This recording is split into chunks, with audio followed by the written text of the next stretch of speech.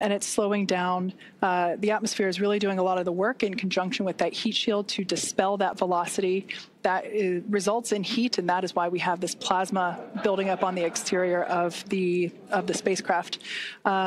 It'll slow down to about 350 miles per hour, thanks to thanks to the heat shield and the atmosphere. And so at that point, we'll deploy the drogue parachutes. But during reentry, the top temperature that Dragon experiences will be about 3,500 degrees Fahrenheit. So pretty warm on the outside, but there is cool nitrox air being flowed through the suits that each crew member is wearing. So we ensure that they remain comfortable during this brief journey through the atmosphere.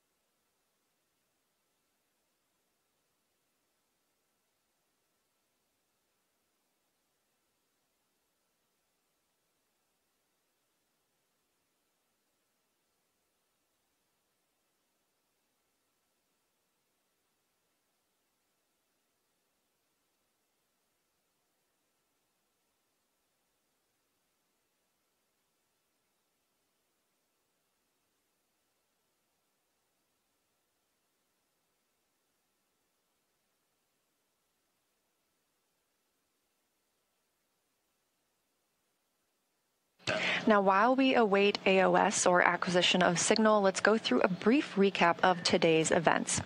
Hatch closure took place at 2:29 p.m. Central Time after all 4 crew members floated into Dragon for their ride home.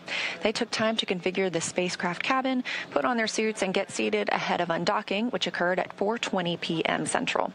Dragon's departure burns helped move it out of the keep-out sphere and approach ellipsoid, which are both invisible boundaries we monitor around the space station. Since then, we completed the deorbit burn at 1:51. Oh, and you're getting your first views of reentry. This is live, and if you're in California, you can go see this with your own eyes. This is Crew-11 re-entering after 167 days in space. Again, we are in a loss of signal period. This is a tracked period as the spacecraft re-enters Earth's atmosphere. We anticipate regaining signal with Crew-11 momentarily, and when the spacecraft reaches an altitude of 18,000 feet above Earth, 2 drogue chutes will deploy to slow it down ahead of the 4 main parachutes deploying at 6,000 feet in altitude. Now, splashdown will be the milestone we will see after that, which is expected for 2:41 a.m. Central Time. So again, we're standing by for acquisition of signal and continued communication with Crew-11, expecting that just a few minutes from now.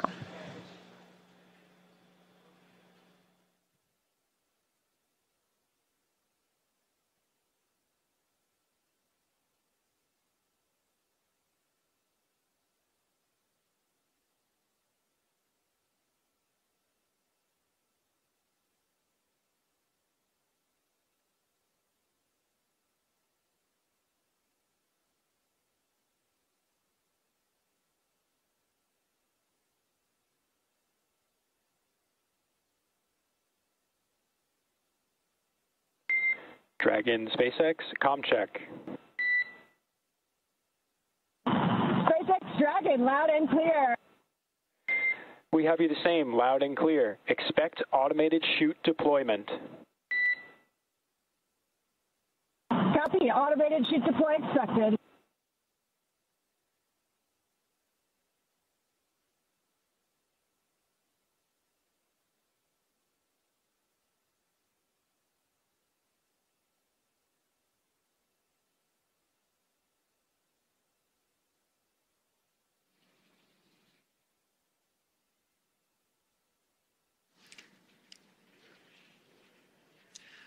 All right, so there we heard that we had confirmation of that acquisition of signal, or AOS. It actually came in a minute early, so that's good news there.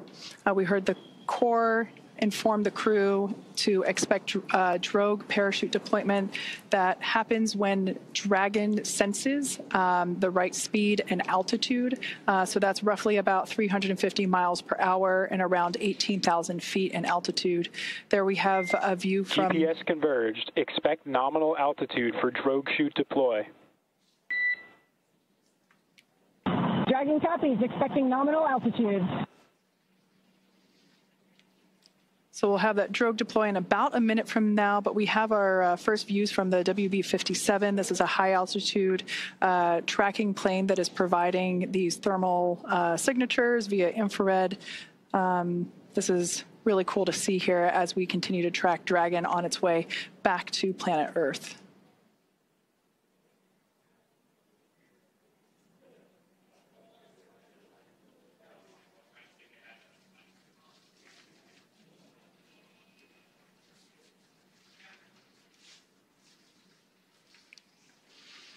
So momentarily, we expect for visual and... Brace for drogue window. Cruise brace.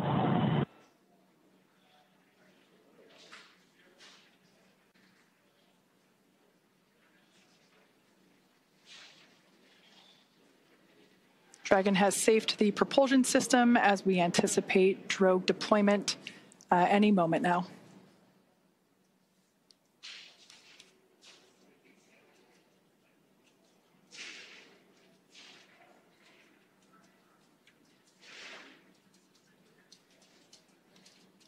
Drogue parachutes are utilized to stabilize and decelerate the vehicle further prior to deployment of the main parachutes.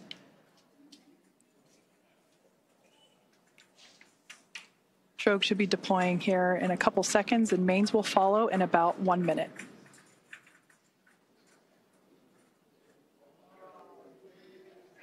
There we have visual confirmation of drogue deploy. Visual, 2 healthy drogues.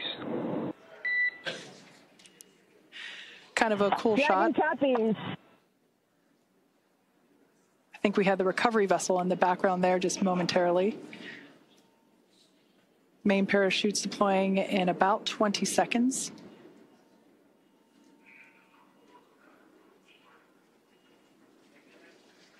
The main parachutes deploy when the vehicle is about 119 miles per hour and around 6,000 feet.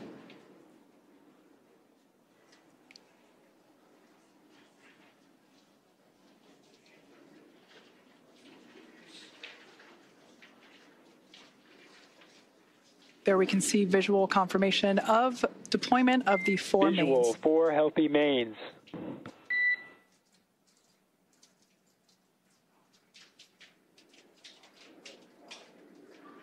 These main parachutes help decelerate the spacecraft even further. So they deploy around 119 miles per hour, and they'll decelerate it down to about 15, 16 miles per hour. And that will be the speed in which the spacecraft is traveling upon splashdown. Once again, we're anticipating splashdown at 12:41 a.m. Meters. Copy, 1,000. We'll now begin to hear Crew-11 Commander Zena Cardman call out the altitude from her seat there in Dragon Endeavour.